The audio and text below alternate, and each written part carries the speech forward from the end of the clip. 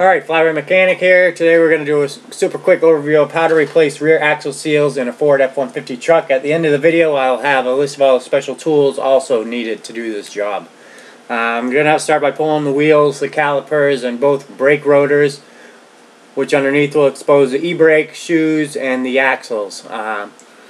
Basically, once you get down that point, you're going to want to pull this rear diff cover off. This is how we were able to tell it's leaking, is a fluid right there on the back of the backing plate. Pull your rear diff cover off. Once the rear diff cover is removed, you're going to have to pull this center pin and then push both these axles in from the wheel side. Just push it directly in, and there's going to be two clips that'll just fall right out. This is a pin that needs to be removed. There's a bolt that holds a pin that holds that in place. Once you remove that pin, you pop the centering pin out. Push both axles inwards. Those C-clips will fall right out. And once they do, then you can pull the axles directly out of the axle housing.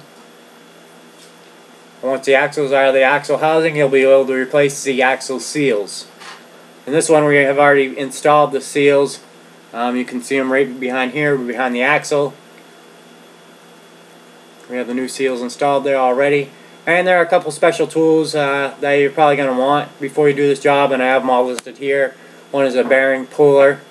You're also going to want the seal installer, and a few other miscellaneous things you may or may not need. This is the grease for the bearings, and rear axle lube, and the seal installer right there. Thanks for watching.